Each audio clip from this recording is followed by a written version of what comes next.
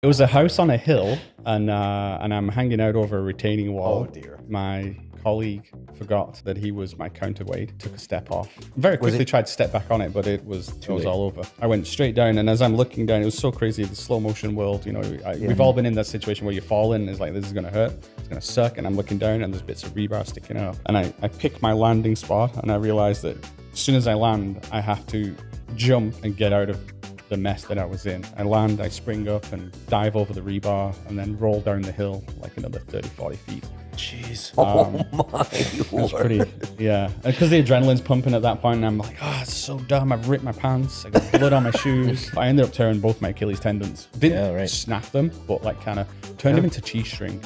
Yeah. So, Yikes.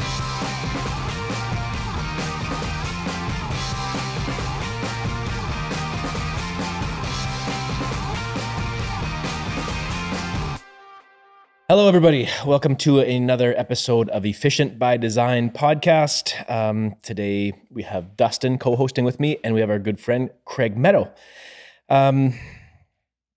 So just to be transparent, this is our second go at doing this. Yep. We're just going to post our mistakes here. So we actually 4 days ago, so it's Friday right now, on Monday, it was Monday, right? Yep, it was Monday. Monday morning, we did this. And we went through a great episode. It was great. So good. Got all wrapped up. And then got it all finished. And then checked the equipment to realize that technical difficulty had taken place and record had not happened for audio. So, as my wife said, that was a really nice way for you to let me know that it sucked. So, which is so not true. So not true. So having waited 4 days, we could have... Craig was very generous to be willing to come back and, potentially even the next day. I'm like, I needed some time. We had actually plans to do a few recordings this week. And I was like, you know what? I need a little space and time to kind of cool down from the loss of that episode. And also to just kind of give some space mentally, because trying to do the same discussion the next day would have been awkward. It's already going to be a little bit challenging, but at least there's enough time that I don't remember exactly how we said everything we said. I'm not going to try to rehash it all identically, which is kind of nice. And the other funny thing I was noticing is that this morning, having you back in the shop again, because we haven't rubbed shoulders much for the last few years, but we used to on a fairly regular basis. And I feel like the previous interactions and the bad news of the podcast not working and our texting back and forth and having you again this morning has kind of like got back this level of comfort that we used to have. And there's been way more jesting and making fun of each other. I think that's the first time I've heard you say jest. Jesting. Yeah. Joshing around. So this morning, we're making fun of his accent right away. So Craig is from the UK, and we were thinking back to when we first got to know him and how we made fun of all the words you said wrong. I was actually thinking one of the things we didn't cover on Monday was how I met you guys, and it was actually Christy's birthday. I showed up to the house and knocked on the door. I was like, hey, I'm here for Christy's birthday. And Christy said, oh, hi. I don't remember that. Yeah. Oh, that's awesome. Because, we went to Randy Wheeler at the church and was like, hey, when we first came to Canada, we want to meet some young people. Oh, okay. Yeah. And he introduced us to Amanda Brown. Yeah. Yeah. And then she's like, oh, come over for Christy's birthday. So I assumed I was going to Amanda's house. I didn't realize I was going to Christy's house. So, okay. Yeah. But that was a good time for you guys to come because there was lots of young families. That's right. Like just married, just starting to have kids. Yeah, we're all in the same age. Yeah. We were all, Okay, let's pump the brakes for a minute so we can catch these people up as to who you are. Yes. So by way of introduction a little bit farther, Craig is currently a designer. And designer / builder, designer 95% of the time, builder 5% maybe ish. Yeah. And previously, when we first got to know Craig, he was actually doing stucco, and he's a tradesman and has done all kinds of building and became a licensed builder at one point in time and moved here from the UK. So you are the husband of a lovely lady, Adele, who I talked about this in the first podcast. I have to try not to say that over and over. So I'm not gonna do that again. In the first podcast though, we did mention how our wives are all jealous of your last name being Meadow. They've always talked about, we're so jealous of Adele having married into this last name Meadow. It's just the prettiest last name you could have. That's about all she got though, was a last name. Nothing else came with that. Yeah. So that's funny. See, and you've got two boys that are how old right now? 15 and 16. 15 and 16. And one other thing, just to compare to our first episode, you look a little bit different. I do. And I want to hear the story. So I'm not sure if the camera picks it up. You zoom in a little bit. He's got a little bit of a nick on his forehead. Yeah. And what happened? Because that wasn't there on Monday. No, I got called in to help somebody pour some concrete on Tuesday. Tuesday. Not Tuesday. Tuesday. Tuesday, you can decide. That's right, Tuesday. Was it? I think it was Tuesday. I was in my tool trailer, which is an awesomely organized piece of equipment. And I bent over to pick up something off the floor, which was deliberately on the floor of the tool trailer. And a zip disc that goes on a grinder had fallen a little bit forward on the shelf. And with my big forehead, I didn't see it. Ouch. And just smoked it. Luckily, I was on my own in the tool trailer because the air was blue. And I was just livid. It was like, Hulk smash! And was this before you'd started the pour? Is this during the pour? Is this yeah, after? it was kind of in the rushing around, concrete in the heat of the moment. That's right. Concrete goes right. It's like, we're ready. And then the truck shows up and you realize we're not ready. Yeah. And I'm just, totally smoked my head with the grinder. And I'm like, that's going to bleed. That's awesome. And carried on just shouting and swearing at stuff. And if you're not bleeding when doing concrete, you're not doing concrete. That's right. I'm helping some guys with a foundation they're putting together right now down in Lower Town. And they haven't done foundations before. They're like great framers. They don't have much experience with foundations. Right. And so I'm kind of talking them through how my process of how I would do it. And they'll be starting to button up on Tuesday. And I said, give me a call when it's time to button up. And I'll come down and kind of go through the paces with the method that I use to button up these types of forms and the things to be careful of. And we'll all start to bleed together because that's just the reality of form work, is you get infected little cuts because it's just greasy, dirty slices and gashes that you get doing that. And there's always a tie at 6 feet. Just at eye level, as you're peeking in to see whether I can get that. In regards to your trailer, I know that was a common issue with our trailer. We had one with a ramp door on it. Right. And I think the entry into when the door was down, floor to ceiling, the entry, I think it was like 5'10". Sweet. It must have been. Perfect. Because if you had your hat on, which is most of us most of the time, and you didn't look up, the brim of your hat would be down just a little bit. You wouldn't see that little steel header, and you just crack yourself right in the forehead. Oftentimes your safety glasses are there, which would cushion a bit, which then the nose pieces drive into your forehead. But I remember bashing my head going to that trailer multiple times. And usually when you're going into and out of a trailer, you're walking slowly, you're taking your time. You're not in a rush ever. Never in a rush. Especially doing concrete. You're running like someone needs something immediately. Yeah.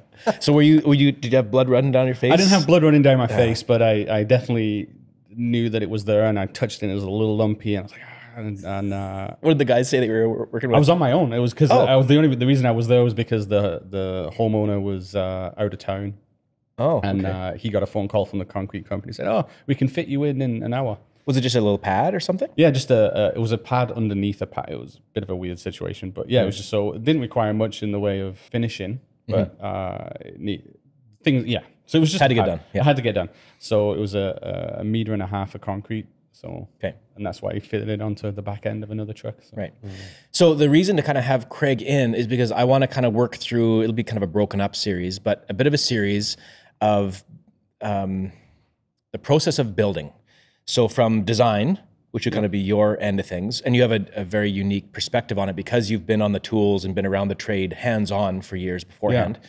So that's fantastic. And then I want to step into I'm trying to find a good guest to do like the owner of a concrete plant. I'd love to talk to. So someone who owns like the ready mix down the road. I've been talking to them. And then I also want to talk to a designer at a lumber supply place. So I've got a friend of mine who is like, he designs floor systems and helps with trusses. And I like to talk to like a yard boss that does all deliveries and loads the trucks and all that sort of thing. So I'd love to kind of go through a bit of a series of the stages of a building and give a perspective from the other side of the counter. to what us tradesmen are familiar with, our dealings with those people. And oftentimes like the on-site criticism that is given to everyone that is supplying us with plans, with material, with details. And, it's a pretty regular thing on the job site that there is just a bunch of pissing and moaning about how the lumber didn't show up. There's not enough studs. The design is stupid. There's not enough concrete. The forms were wrong. All of that belly aching that takes place. Here's a bit of a window into the other side of that decision making, and maybe how we can better communicate with those people to have a smoother project. Cool. So that being the kind of context for the discussion, we'll get to know you a little bit here first. So in regards to your background and your education, how you became a designer eventually, we'll get to that, but your trades background, kind of where did that begin?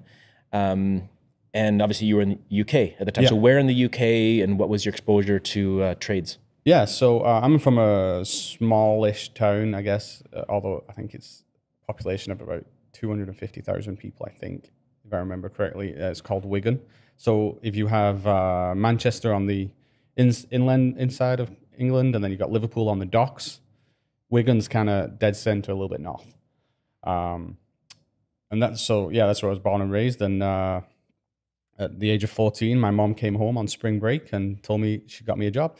And that was with the building company that I worked for on and off for 6 years with Alan.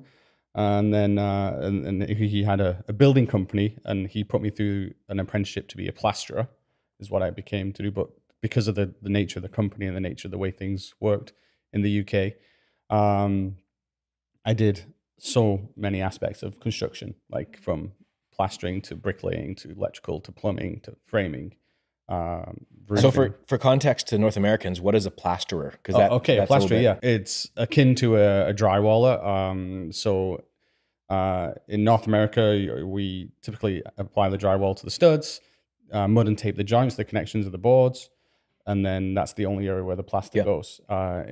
Plasterers in the UK, although taping and jointing is becoming a common thing in the UK, but it's a veneered plaster. So you put on 1/8 to 3/16 of an inch of gypsum plaster that goes on, and then it gets troweled up, similar to concrete. So over the entire wall. Over the entire wall, yeah, from floor to ceiling included. So why? Like that seems like so much more work and so much more material, and you're probably using great big floats. No, you still apply it with a 12-inch trowel. Still apply it the similar way. There are some newer tools that are out there now. There's a couple of guys that I watch on YouTube that just to be interested in what they do. Like watching what I used to do. So compared between the two, like which one's better? Would you say? I'm probably going to get a lot of hate from the UK on this one, but I feel the standard in North America for drywall finishing is higher than the standard typically on your average construction house than the plastering finish. So on a production house, you go to so I worked on construction sites with 1,000 of houses, not like 20 subdivisions, like thousands. Wow.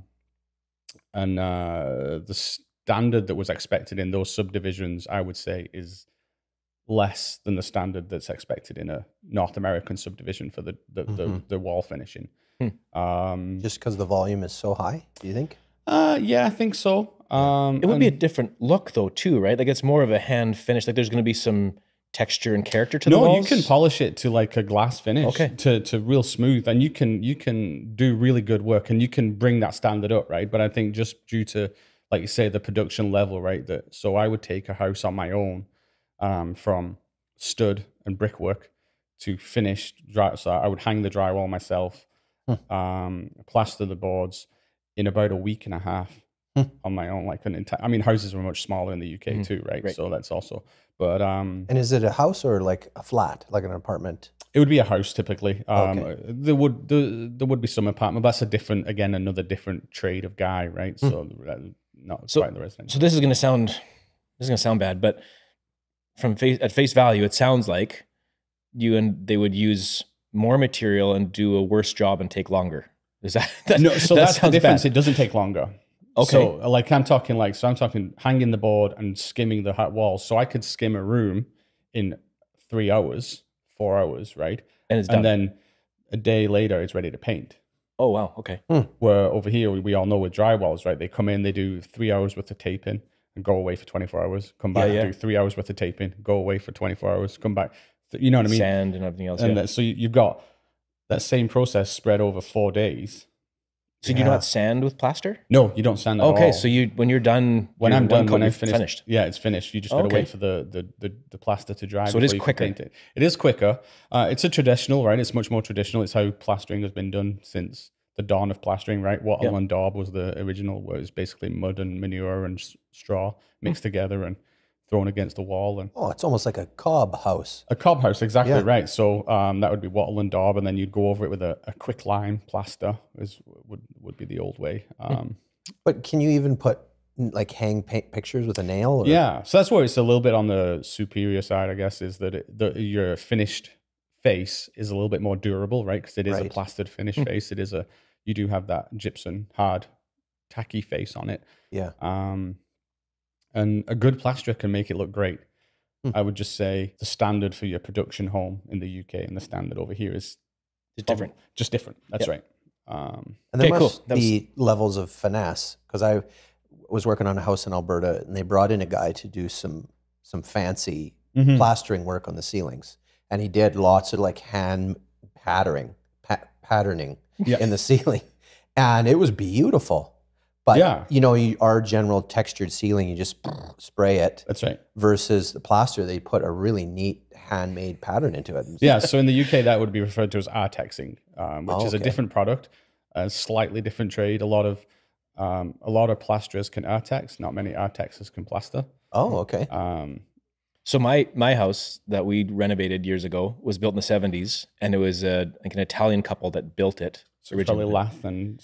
So, well, I was going to say is the ceilings in that house, we had, like, it was an older home. So it was like, there was a kitchen room, there was like a dining room, there was a living room that was somewhat segregated. Each ceiling texture was different. Yeah. One of them, it looked like it had been sprayed, and then that they had like stuck a nail in the center of the room and tied it to a trowel and done this cylindrical wipe of all the texture. Cause you could see this like kind of circular, would have been troweled flat, and you could, it was still rough texture. It was a traditional like popcorn ceiling in the kitchen. And in the dining room, when we moved in, it looked like the underside of a leaf, like veins of a leaf, like it had been scraped. I'm like, but I talked to the owners, and originally it was like 4-inch hangy stalactite stuff. They'd like put mud on and like stuck a trowel and pulled it down. Yeah. And it was all hangy, like cave ceiling. Wow. It was crazy ceiling. And then some other, the person that owned it after the original owners, I think had scraped it sort of flat. Yeah. But that's crazy ceiling. I can't imagine the dust and mess that would have been stuck in all of that crazy stuff. But yeah, I know, it's just a bizarre. So that's plastering. So, and then there's, so what I did when I came to Canada would be stucco, which in Europe and the UK would be considered rendering. So it's similar trowel applied finish, but it's usually sand and cement. And then with a finish coat on top of that. Right. Yeah. So then just to get back into your history a bit, so you worked for Alan in the UK. Yeah. So that's where I did my apprenticeship. And you said that's a full apprenticeship for a plaster, which isn't the case here. Like there's no journeyman drywallers, as far as I know. Yeah, as far as I know. And same for stucco. There's no qualification in stucco. So that kind of thing. But no, in the UK, it's a trade. It's a craft. It's 4 years, went to college. So they do apprenticeships a little bit different in the UK. You attend school 1 day a week for 4 years. And the other 4 days of the week, you're working on site for the company you work for. So Wednesday was my day for school. So I'd work Monday, Tuesday, go to school Wednesday, work again Thursday, Friday. So I did that for a little over 3 years. I was able to finish my course a little sooner than 4. And then because I had experience before I started my apprenticeship. So I started working with Alan at 14. I only actually officially started my apprenticeship at 18. So those hours of experience could go. Feels early. Yeah, well, in the UK, you graduate high school at 16.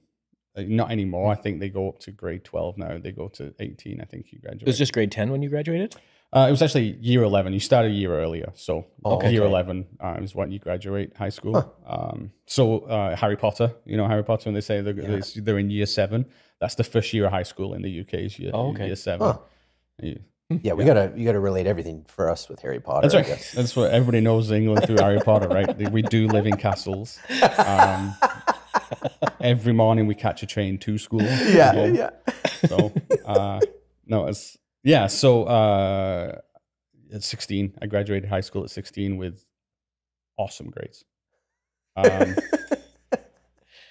So and that was the trade. I fought so hard to not be in the trades because I was like, I don't want to be the dumb kid that goes in the trades, right? So I tried to go to college, and after 6 months, my college advisor and things sat me down and suggested that we should part ways. in which I agreed. You got fired from college? I got fired from college.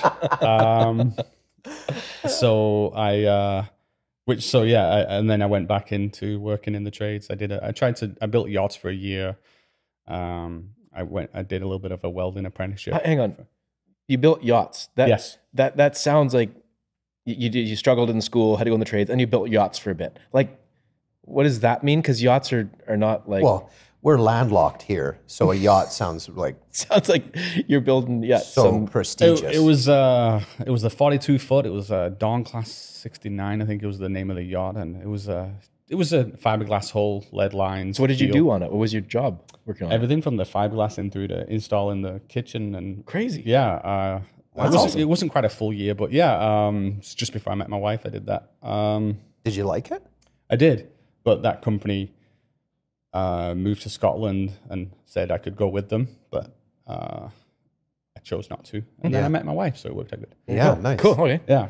So yacht building, and then... I did a little bit of a welding apprenticeship. On and off, like I say, I worked with Alan, so Alan would call me in to do things at the weekend or whatever. And in between those two jobs, I worked with Alan, but I just fought so hard against being in the trades because I really wanted to be an architect in high school. But my careers advisor told me I was too dumb for that. Thank you. Yeah, that's right, because that's how they work, right? And it was back in the 90s, right? I have dyslexia, so I wasn't academically responsive to school, I guess. That's probably the best way. Just reading comprehension was difficult. Did they have any sort of did you have somebody telling you have dyslexia, and then you go to school and you have a teacher who helps you through it? Was there any of that? Not on a one-to-one or in a discrete manner. It was either you had two options. You could either do the regular stream with all the other kids, or you could go to the special class. Special class. Being 6'2" at 13, similar to my youngest son, who's now 6'4". Oh my gosh! And with long blonde hair, and standing out from the rest of the crowd already. Yeah. The last thing I wanted to do was go to the special class. So I was heck no, I'm not going to do that. So I stayed in the regular stream and failed. Didn't fail, but didn't do great. Yeah. It's interesting how that, I think, we all were in high school and doing school through the 90s. And there definitely was over there, as it was here, a stigma to being in trades. It's like you can either have some kind of a legitimate career, or you can be a manual labor and end up in the trades. It's like this catch-all for all the lowlives or the people who weren't intelligent enough or something. Yeah. Which is obviously incredibly unfortunate, because the trades should be something that are highly regarded and sought after, and there's great potential there. And it's also interesting to think through a lot of the guys I've worked with that socially don't present as terribly sharp, the way that they kind of conduct themselves, but you get them on the job site. And there's been people that I have been floored by their ability to manage people and build efficiently and harmonize structural and architectural plans and build super fast. I mean, this person is incredibly high IQ in this domain, but wouldn't present well in other areas. It's shocking. It is definitely a weird situation that, like you say, that if you fail school, you go into the trades, right? That's kind of, at least you can go and be a carpenter. At least you can go be. It's like. But when you get on site and realize the mental arithmetic that carpenters do, and the natural ability that they build because of the way that they learned those things that They don't even realize they're doing trigonometry. They don't even realize they're doing these complex things. Well, at the same time, there is also a reality that amongst the trades, you can have someone who is unskilled and not of much, I was going to say value, that's the wrong word, does not have a high IQ or whatever, and they can be a laborer and do really well. Like it can be a place that catches those people and gives them worthwhile work to do. You know, there's nothing wrong with that. But that doesn't mean that that is an industry or a trade that you get into because you're not able to do something that would take more intelligence or something. Like you get every mix in the trades. Yeah, you know, every sort can end up there, and it can be a really good place to end up. Yeah, but definitely. It has to have that stigma of like, for me, it was because I wanted to do art, and so it's like, no, you're not going to do art. You're not going to ever make any money. So here's the thing: you could maybe like work as a carpenter. That's sort of artistic. Go do that.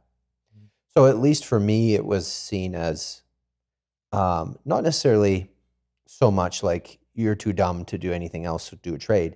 It actually, I think in my family, was seen as something like this is a good career that you could do well at, and here's something that you love to do, something more artistic. You could apply that over here, and you'll always have work.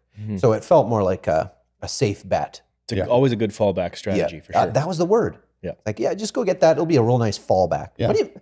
Fallback. Yeah, if your artistic endeavors don't pan out, you can always fall back into framing. It's something we always need people to build houses. Which is wise, and I'm super thankful that, you know, my parents encouraged me that way, even though construction ended up being something that I didn't want to spend the rest of my life doing. I love all the stuff that I learned. Like Craig, you mentioned the things that you learn in carpentry or in construction. I was terrible at math in school, and I did the special track. Right. I went on the special track with math, and I think there was like 2 other people in the classroom with me. Yeah. I just sat at my desk and felt terrible about myself. Yeah. Yeah, they'd bring me a lollipop every once in a while. But I had such a hard time figuring out certain aspects of math. And I do remember, you know, looking at the tape measure and suddenly going, oh, 1/4, 1/8. Like it's suddenly I'm like, oh, fractions make sense. And it wasn't until I had the practical hands-on, because it's just the way I learn, that all that stuff started to make sense. Yeah. And so I've found it to be really an amazing place to learn tons of stuff, like you mentioned, Luke, like just being able to work with people, being able to lead people, dealing with frustrations and people hurting themselves. Like that environment itself leads you to have to learn so many different things. Oh, so many things. You got conflict resolution. You got to figure out. You got to figure out how to rub against somebody that you wouldn't actually rub against every day. You got to. The construction site would be a great place to do like a study of people pressure behavior. cooker. It's a pressure, like you say, it's a pressure cooker, because typically you're. As the boss, you're there to make money. You're there to make sure the job gets done in a timely manner. As an employee, you're there to just be there to get paid. You know, and and it's just that whole area of everybody trying to create something with different agendas to give the client an end result, and how that works out. And it's amazing that it does work out on a daily basis. Sometimes it could be absolutely miserable. And something can be miserable, but the product always seems to get to the end, right? You know what I mean? And I shouldn't say always, but usually. To just touch on the measuring and tape measure and eighths and fractions, just to address that for a second.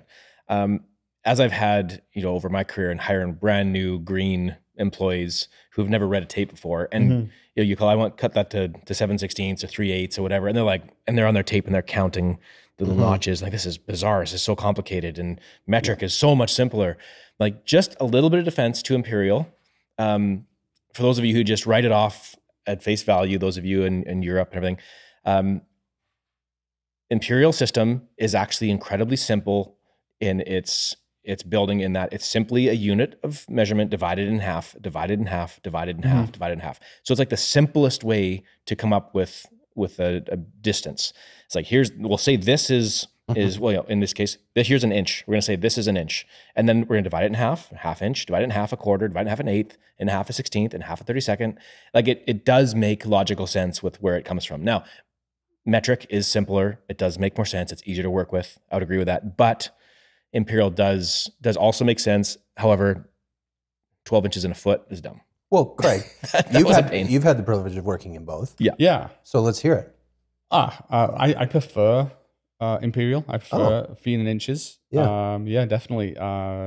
It's so right in when I was in school, and everything in school was in millimeters and centimeters.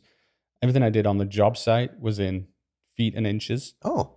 Because you were dealing with older guys typically, right? And they were so. But I think now it's changed. And then when I was 20 and I started my own business and started working on big construction sites. So my company that I worked for, Alan, was a small builder working in private housing, renovations, very little in the new building of structures, but typically renovating older structures.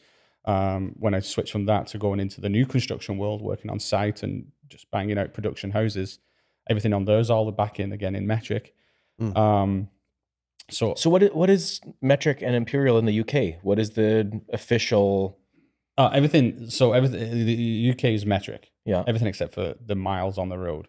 So okay, so it's miles on the road, miles on metric, the road, everything else. But everything else, yeah. So over than in Canada, where everything is, yeah, right, imperial. Metric.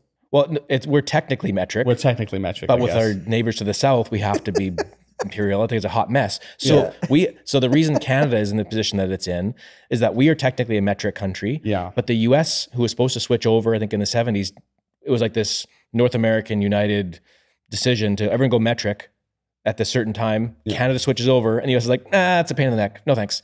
So then Canada gets stuck technically being metric, but having to deal with building supplies all made in imperial. Yeah. So we kind of have to do and know both. What is the logic behind the UK having miles? Like, were you guys imperial at one time and then switched over partly? Yeah, obviously we were imperial at one time, and then miles just didn't change. And miles just didn't change, yeah. I know it's weird, but that's bizarre. Yeah, but everything on the construction side is imperial, is metric. Sorry. Yeah. Everything in schools taught metric. Everything except for the weird thing. So everything I did schooling academic wise. So the my school, regular school, then my plastering apprenticeship was all metric. Mm-hmm. And then I went and did welding, and that was all imperial. Really? Huh. Even in school, that was with fractions. What? Yeah. So we were dealing with the thousandths of an inch. Like wow. Yeah. Well, it's a pain here because we build like almost exclusively in imperial. Yeah. But you go to school and everything's in metric. Yeah. It's so dumb. And then you deal with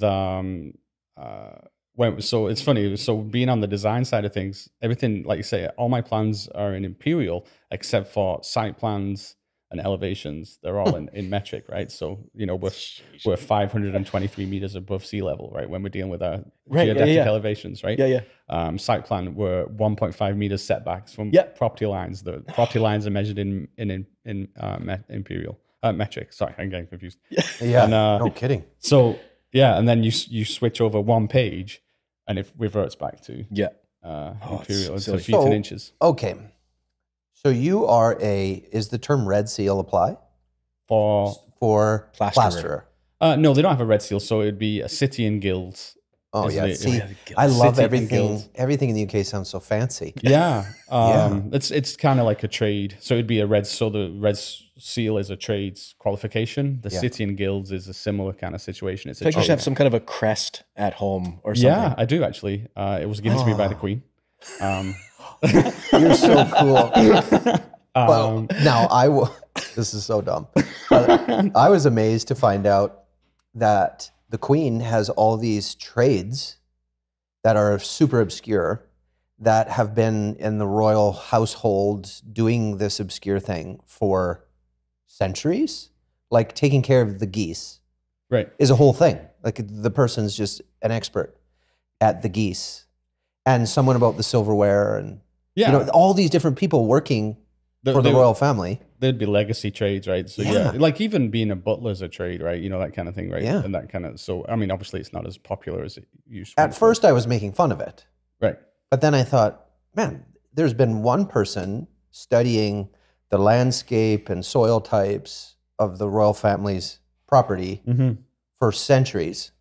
And they have all these old documents and layouts and maps. Like, that's cool. When you apprentice under that person, and that's how you pass knowledge down. So so cool. Imagine that's how knowledge was passed down. Even as far as engineers, architects, you were apprenticed underneath. You know, it's only in the modern era that you now go to university and you get a qualification, and then you're qualified to do that job with no experience. You know, But typically, you know, traditionally, you would apprentice even as far back as the Romans and the Greeks and you know, Sparta, right? You know, you were apprenticed underneath a soldier, and he was the guy that taught you to do stuff. So that apprenticeship model works really well. You know, to specialize in an area, right? And you pass knowledge down, and you hand knowledge down, and it gets passed and passed. So you're a member of a guild? No. As a plasterer, what is the... Well, it's not a member of a guild. It's just that's the qualification as a city and guild qualification. So I guess you could put it. So city and guild, and then I also did another one in drafting, city and guild in drafting too, which would be considered a trade. Okay, well, what brought you to Canada? So I really liked the show Due South. And I wanted to be a Mountie. I thought it was pretty cool. And I wanted a dog called Diefenbaker. Most people won't know that show. Do you remember watching the show Due South? I remember watching the show. I liked it. But it is a pretty lame Canadian comedy. Yeah. You know it is. About a Mountie who ends up in the States, which is odd. Yeah. So there you go. The Mountie who ends up in the States. And of course... What's a Mountie? Okay. So in Canada... Yeah, this is confusing. You have a federal police force, Royal Canadian Mounted Police. The RCMP. I was super disappointed they don't wear red uniforms every day. No, they don't. And you have, in the history of it, you have, a police force that was assigned to things like during the gold rush, you would have Mounties go up there and they'd be stationed. And they would oversee fur trade and different things. And so they were kind of a federal police force, and they always were on horseback, and they were always perceived in a cliche, stereotypical way as super tough, and they always get their man, and they can survive in the Canadian wilderness on their own. And so there was this mystique about Mounties that they are, but of course the mystique wears off as you look at, the horrible history of colonialism and all that, but we won't get into that. But a Mountie, so in Canada, the Royal Canadian Mounted Police would be classified as a Mountie, and the show Due South was a hilarious Canadian humor show about a Mountie living in the States and him being very stereotypical Canadian. Yeah. Stoic, straight up and back. Yeah. And it was, admittedly, it was pretty funny. Yeah. I used to watch it, but it's fascinating to see somebody come from overseas who's watched that show. I'm so surprised that they even aired the show. Yeah.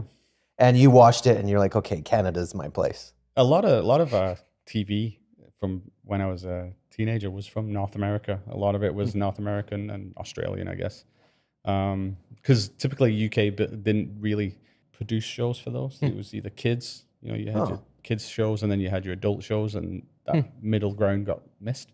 So all our shows were like North American and Australian and things like that. Okay, so you watched that show, got an idea of Canada.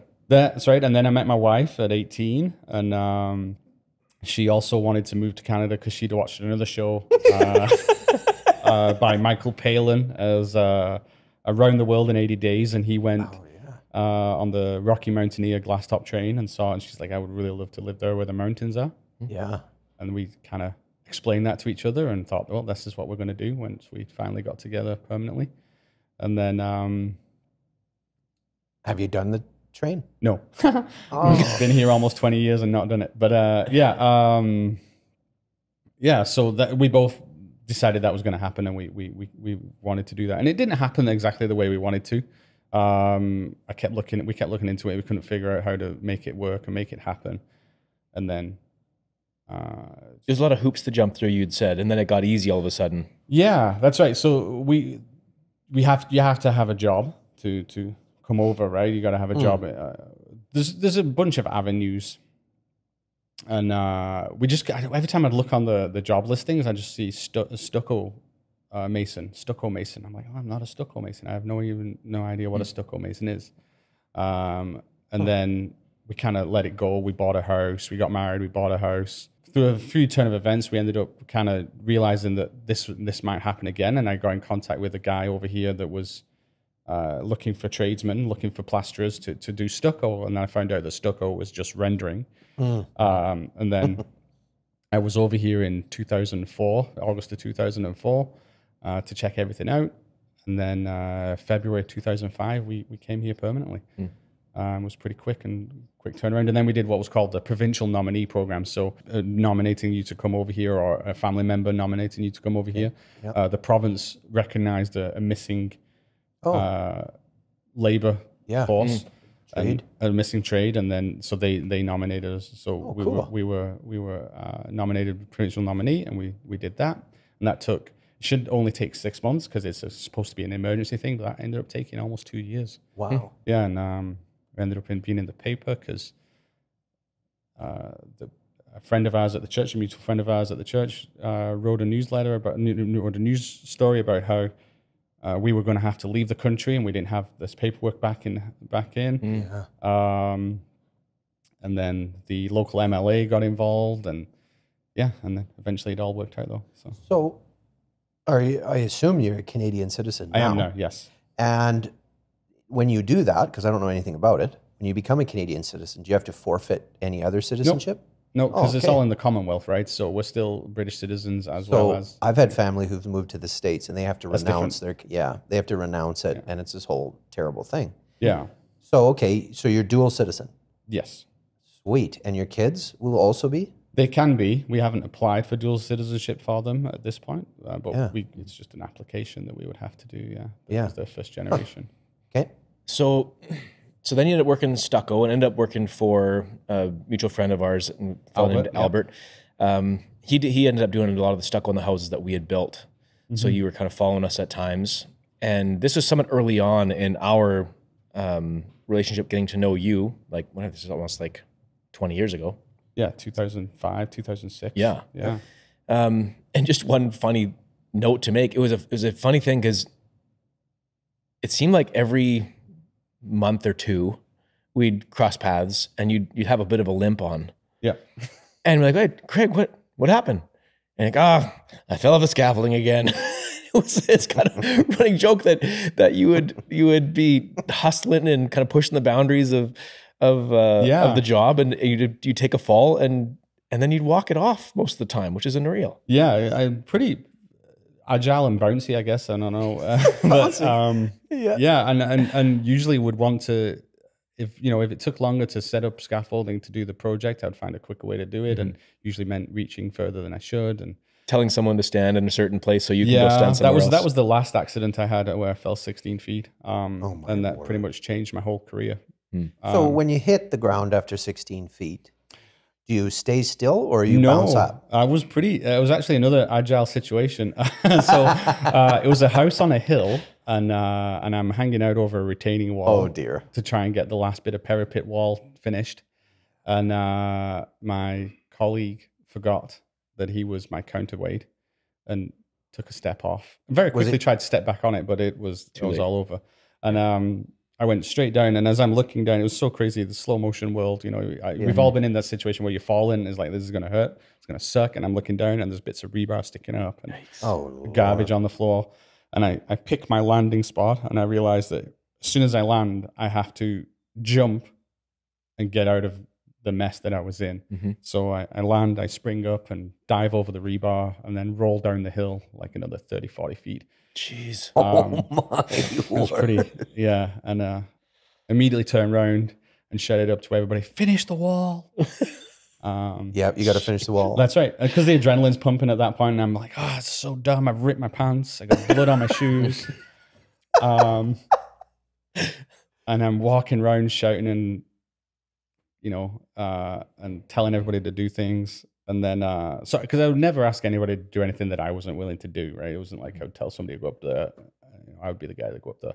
You were kind of lead hand on the crew at the time. I wouldn't say lead. Yeah, I was one of the higher guys, you know what I mean? So those other guys that worked underneath me and underneath others and things like that. So, I'm telling everybody to kind of finish up where I think I'm going to go clean off the blood off my shins and kind of. But you didn't notice that things were like either torn or broken? Or so like I say, and I was like, okay, we'll have coffee because I'm adrenaline's pumping. I need a minute to calm myself down before we get on. Finish the wall. We'll get back at it in take 15.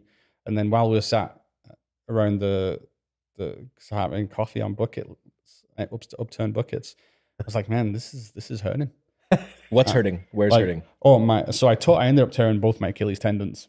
So what saved my back is, I guess, my agility, as the doctor said.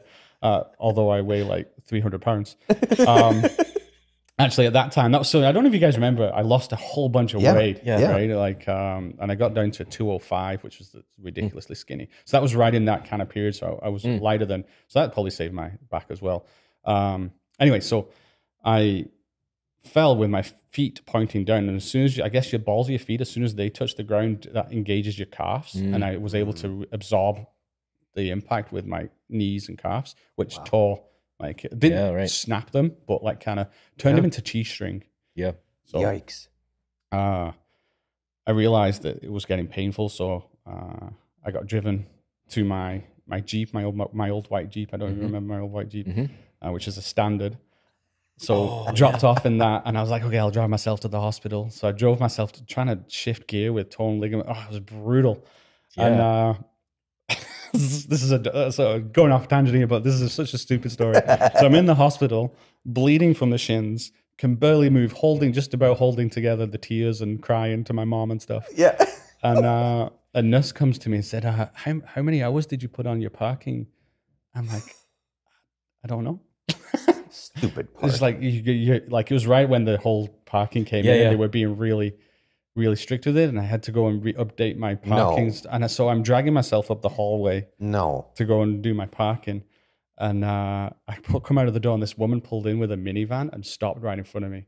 I was like, I gotta go around that now. And it was just that was the worst. It was like, it's adding 6 feet to my journey, and that's brutal. So anyway, that's terrible. And then I drove myself home again, driving standard with it. Oh, it was brutal. Pushing on with your heels on the gas. It was so bad. It was so bad just driving that stupid old Jeep. When you talked about like the slow motion moment as you fall, and how everyone knows that, like I've taken very, very few falls, but there is one that was exactly that situation for me too. And so you and I were working together in Peachland, and we had a first floor of this fourplex built. First floor walls are up. We had rimboard around the perimeter of the walls, and you were standing up I-joists. And there was like, these I-joists are probably like 22 feet long, and to make the span of the floor. And I was at the outside corner nailing rimboard together, and there was like 9-foot wall below me and like a foot or two of foundation. So it was about 12 feet to the ground. And you were standing up all these I-joists in a pile. I think there's like 4 or 5 of them leaned up against the wall. And they're like on the ground, leaning against the rimboard, and then sticking up another like 9-10 feet. And I'd never stack them in a way where they would slide. No, never. And here I am at the corner nailing rimboard together, and the vibration of me banging away, these things start to slide. And I remember hearing this funny noise. I'm nailing away, and then out of nowhere, this stack of 4 22-foot I-joists hit me right on the back of my head. And I'm standing in the outside corner, so it just snapped my head, and they just carried straight on past me. But it just threw my body off the wall, and I had this split second to just take in my landing spot. Same sort of thing. I've got this, like, everything slows down, and you're like, pile of lumber, pile of garbage, another pile of lumber. There's like an open spot of soil right there, and you just kind of throw your body in that direction. You can influence it enough to like kind of push your momentum, affect your momentum. My feet over here. And And so I remember being like, whack, and just rings my bell. Didn't knock me out, fortunately. And I got thrown off the building, but I kind of launched myself in that direction, kind of land like a cat. And absorbed the landing well enough to not really hurt anything. And because I wasn't expecting an impact, I was completely loose, right? Which they say, like, oftentimes why people who are drunk in car accidents don't get hurt, because they're not tensed up for the impact. They're just loose. And so maybe it was a similar situation where I got hit and stuck the landing, stood up, pick up all the nails off the ground, put them back in my tool belt, try and find my hat, and like, my neck feels a little loose, but I'm okay, and back to work.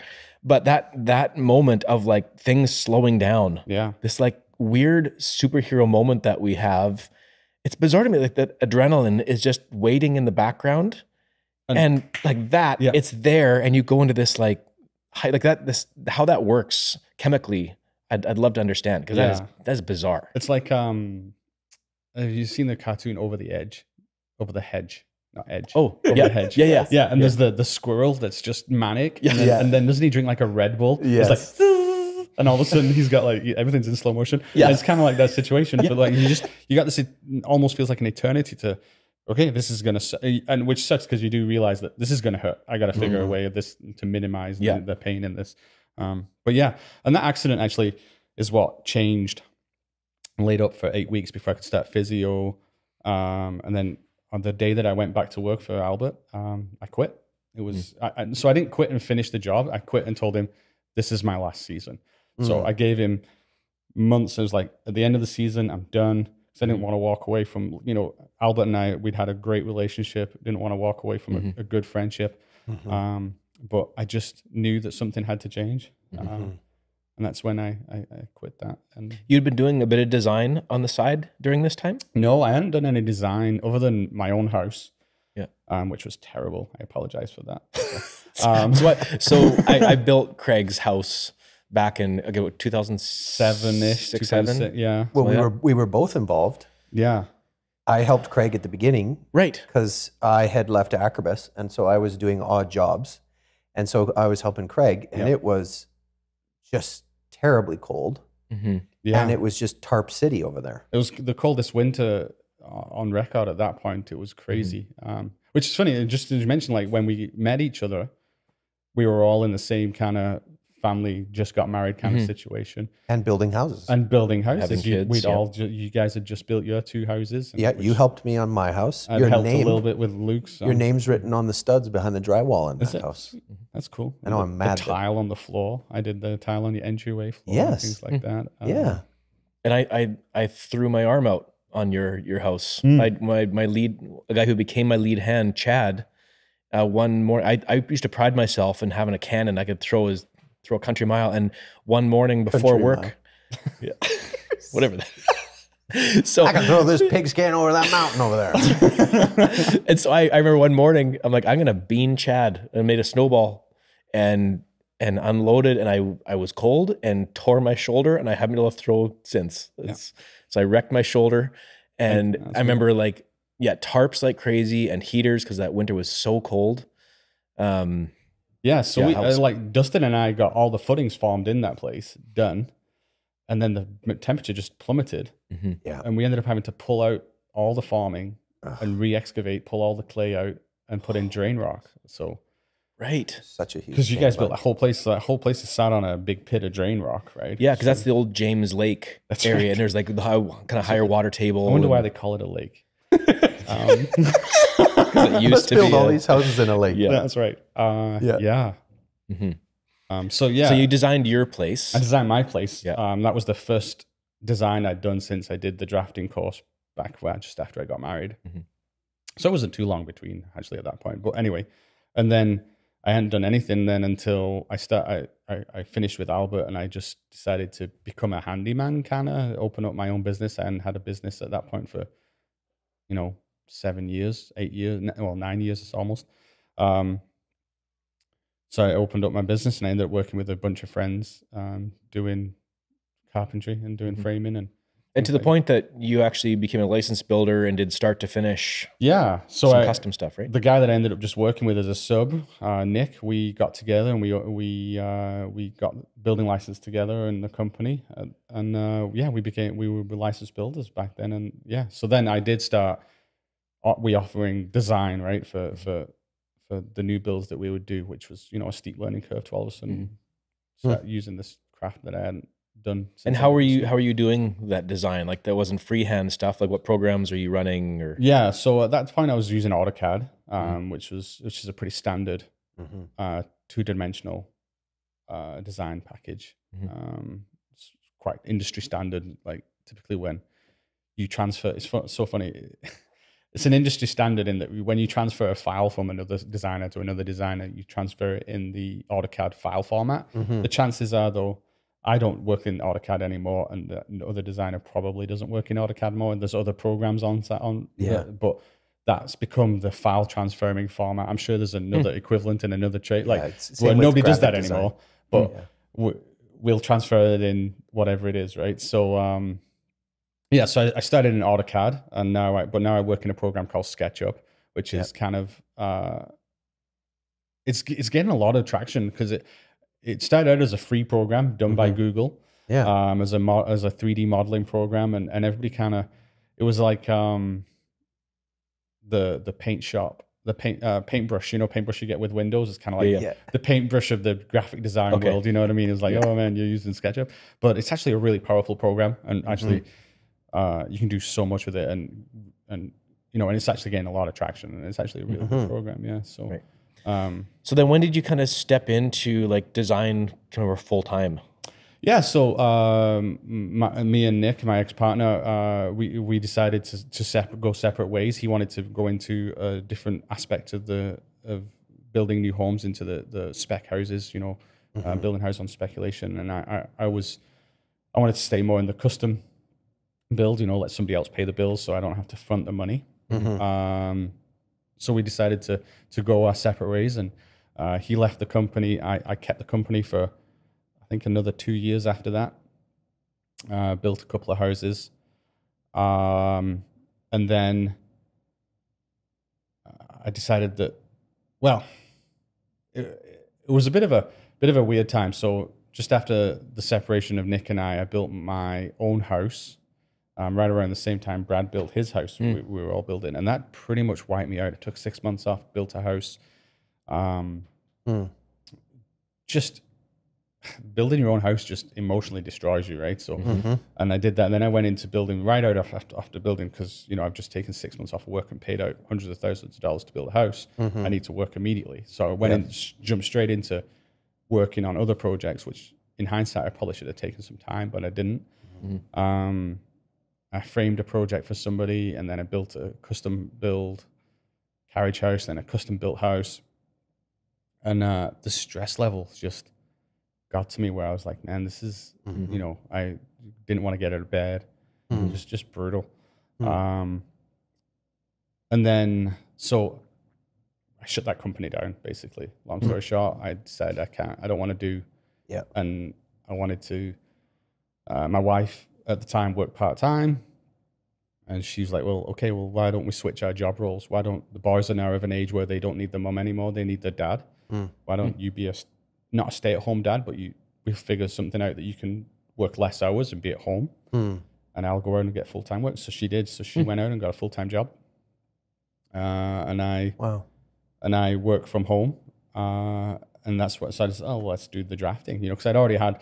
So within the construction, I was doing drafting work for other people, because that was part of my thing now that I did.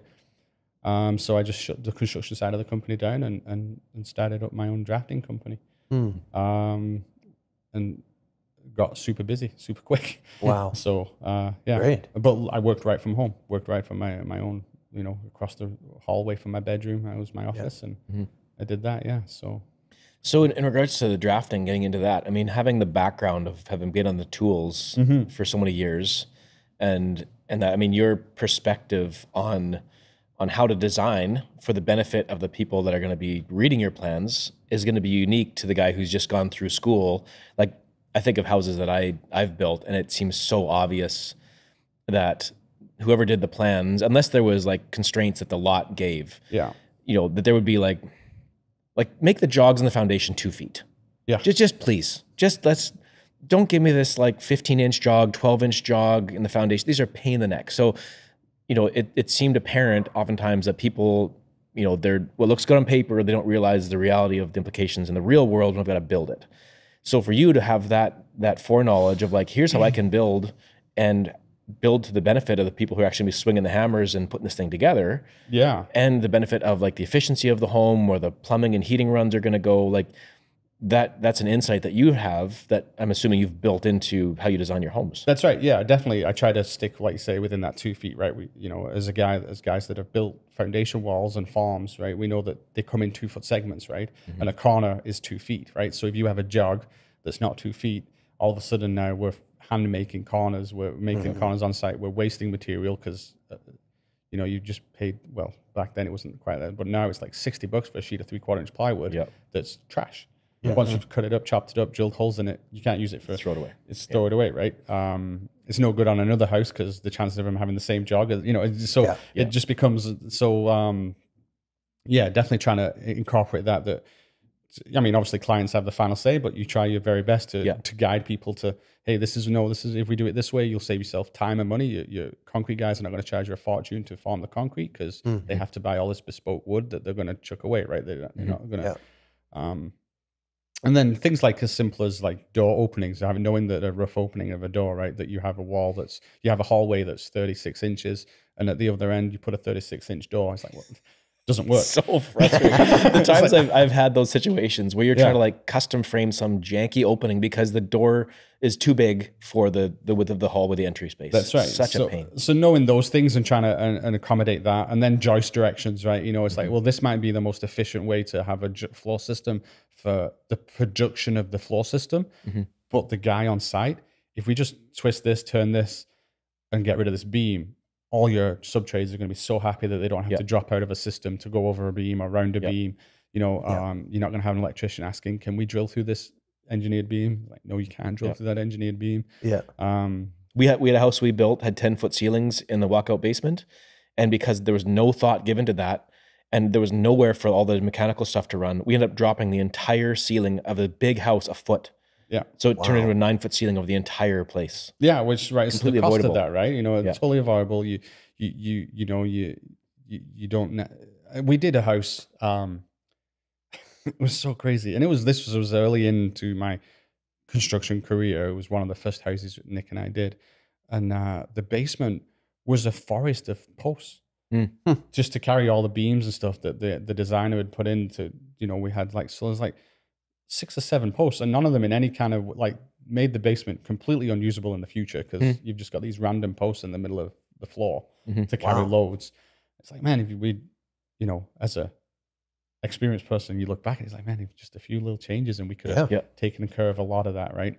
So and so on my plans, I tend to maybe go a little further than I need to with regards to what needs to be produced, but that's more to lead. I try my very best to lead engineers, to lead floor designers, truss manufacturers, to lead them, not to do their job for them, but just to try and help, for the guy on site that's going to get this floor system, if all his joists run in the same direction, is going to be so much happier than getting halfway through a floor, and now we've got to switch directions. My machine's got to switch direction. I've got butt joints all over the place, so I've got this beam that kind of all of a sudden intersects halfway through to carry this load. Just try to do that so I've tried to put all that on my plans to do that. Same with the roof system, right? We've all worked in roof systems where the trusses come and it's just, you go to the average construction site after the house is built and there's a stack of trusses that wasn't used. Yeah, totally. Well, I know some of our big developments, there was an architectural company that did all the design and they had multiple people drawing plans. Right. And so this is like a 230 lot subdivision, and we built the same house, a few times in there. Right. But they had been drawn by a different person from the architectural firm. And so one roof was a cakewalk. The other one looked the same when we were done, but took us an extra 4 days. Right. Because truss directions were stupid and it was just a hot mess. Yeah. And that's where there's a huge danger in people giving their bid price on a home.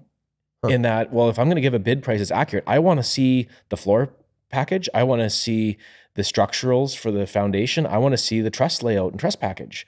Because if I'm just given a ballpark number, what it should be, I could be off by several days other direction, which is enough to lose your shirt. Yeah. It makes a huge difference. So again, like that strategy you can build into your plans, and that communication with the following trades, it just makes the entire project way better. But there's got to be good communication and mutual respect between everybody too. That's right. And I always try to encourage clients to once they've taken my plans and gone to if the structural engineer is required, to flip them back to me. Even if a floor system, they've gone and they've got a floor system permit package done, flip it back to me so that I can comment on what the design is and touch base with the floor manufacturer to say, hey, the reason I went this way is because they have a furnace here and they want to run the stack up this way. There's things like that.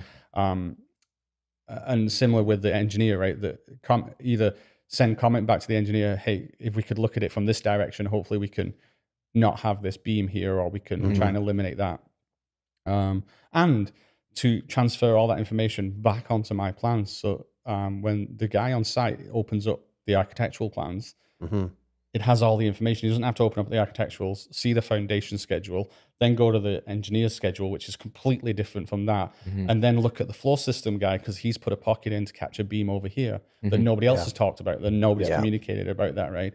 And discrepancies in measurements from one plan to the next. Yeah, I was just about to say, we did a house over on Cartwright, and the foundation, floor system, and main floor were 3 different sizes, like ranging from like 1 foot shorter to a foot bigger to a 3 feet shorter. I was like, this is, you know, and the guy on site, yeah, you can work around that, but it just shouldn't be the case. No. You know, everybody should be communicating to everybody else, but things get lost in translation. Well, and people get pissed off. So I can think of many times where guys I worked for hated either the engineer or hated the architect, and they were miserable. And every time they had their little meeting on site, there was all kinds of tension. But have you had any experience so far in being the designer, having situations where people were frustrated with you for your design? And I mean, mind you, most of that you would never know because the guys are just working away and freaking Craig. I try my best to, again, probably a little bit over involved, but I'm always open for clients to give me a call. Hey, we're missing a measurement here, right? Things happen, right? Things like that. I haven't heard of anything, right? I'm sure, like you say, there are situations like that. I know that I have a good relationship with all the professionals I work with, the engineers that I work with. They definitely. I don't get comments. I get comments that I've missed something, which is pretty typical, right? Yeah. Oh, I've mislabeled something just because sometimes you copy and paste something and then you want to go back and edit it because it's quicker just to edit a small portion of something you've already done. Yeah. And you forget to go back and edit it. Things like that. But definitely, I haven't had anybody call me up and shouting at me that this has been screwed up or whatever, that they've missed the boat completely. Yeah. But it sounds like your intention to communicate and have that collaboration means most of that won't happen. Like when we were framing, we had an interest in figuring out the trades that would follow us. You know, what could we do better? And you're basically seeing your work, which in our case, you just do the framing. Okay, my job ends here, rather than just visualizing it as that kind of shallow, here's my job. You visualize it as the whole home. And you go, okay, my part is a small part to play in a bigger picture. And then you're able to communicate with each other in a way that's really great. And you actually have a better, I think, attitude toward the work because you feel like you're part of something bigger. Rather than just your head down, I'm only doing the framing, everybody's bugging me, I never have it right from this guy or that guy, and you're just miserable. That way of working is stressful.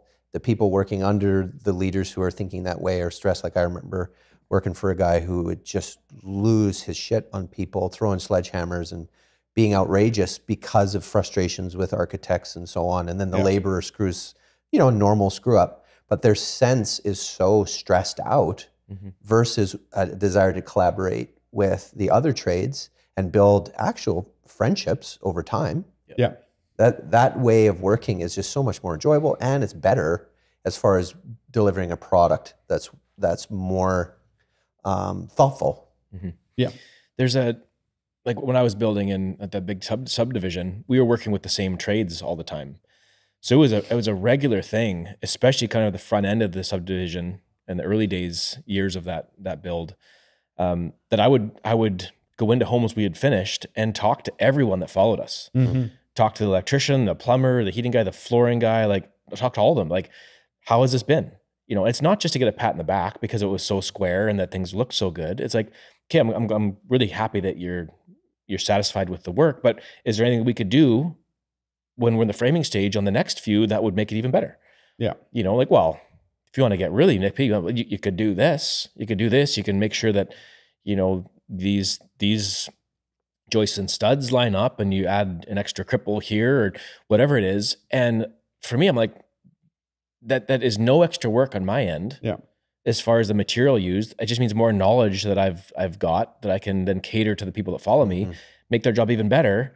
And then that just builds your reputation. I mean, you're seen as someone who's teachable, who's humble, who's showing respect, and your end product, your quality is better. So it's such a benefit. Communication on the sites is huge, right? And that idea that, like you say, that we're trying to build a product for the end user, the client, together, right?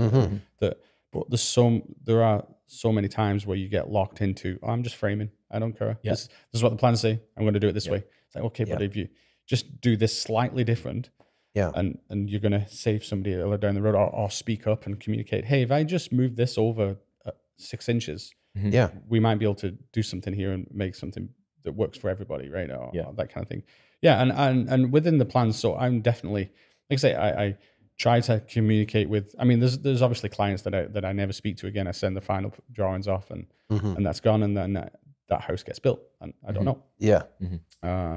But I try not to be the case. I want to be able to see the project. I want to see the end result, right? There's something pretty cool about seeing something that you've drawn on paper is now standing in 3D and in the real world, right? Yeah. I don't know. I can't think of a time, not that I was really paying attention, but when an architect would come on the job site and go and tour around. I'm not an architect. There's very strict rules about me calling myself an architect. I'm not an architect. I'm a building designer. So so when the building designer comes on site, I don't remember thinking that was a normal thing. Like a building inspector would come, an engineer would come, and that was pretty much it. But the idea of having the designer or architect come and actually be there on site sounds like a really good idea.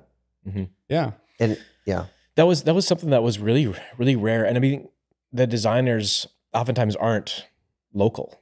Right. They're those places being designed in Vancouver or something. But when there's a few local guys that I did use over the years, and I would have some sit downs with them, but it was actually on my initiative to go and sit and find them. Like they weren't ones that would come to the site often at all of their own accord. And it's interesting too, because like amongst the trades, I mean, the fairly true stereotype is that tradesmen are opinionated, self-righteous, and they complain about everybody else. Yeah. You know, it kind of stems from like a pretty heavy insecurity oftentimes. And so to be the opposite instead and like look for ways that you can improve and communicate, it's better for everybody and it builds your reputation. So it's a really easy way to stand head and shoulders above everybody else, not because you're a superior person, but because you actually just end up with a better product because you communicate and you're willing to hash through the details. And be curious. Like totally. You know, I remember you being really curious about why an engineer would want it a certain way. Like take a second to tell me about this. Yeah. But sadly, it's like the different people involved in the job don't necessarily have that time because they're never thinking about making space to talk to one of the other trades that are working on the same project as you, to be able to learn from each other. Because I know, Craig, you've described situations where when you're designing something, like you're local here in Summerland, having a local designer, I would imagine, would be very beneficial because you know, for example, soil types and different things that can be prone to a certain area or hillside that you've designed a house before. You can know, okay, this is going to potentially be an issue.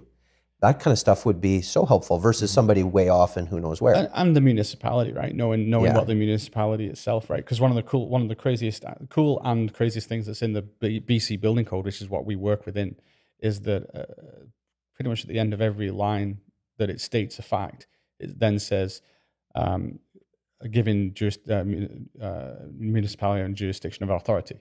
Right. So at the end of the day, no matter what this document says, right. Yeah. The jurisdiction having authority has the final say. So they can decide. So yes, in the building code, you can do this. We don't feel that it applies to this area because of this soil type. Yeah, right. Therefore, we want you to get an engineer to say that it does. Yeah. So knowing what the municipalities work and how they work and knowing your local area is great. And having that relationship, right, that hopefully, and not to say that this is the case, but a project comes across and it's got the Meadowview drafting logo on it. Yeah. They know, oh, okay. This is, we're going to have to check for the same things Craig leaves every time. Yeah, totally. Well, and like you talked about that curiosity.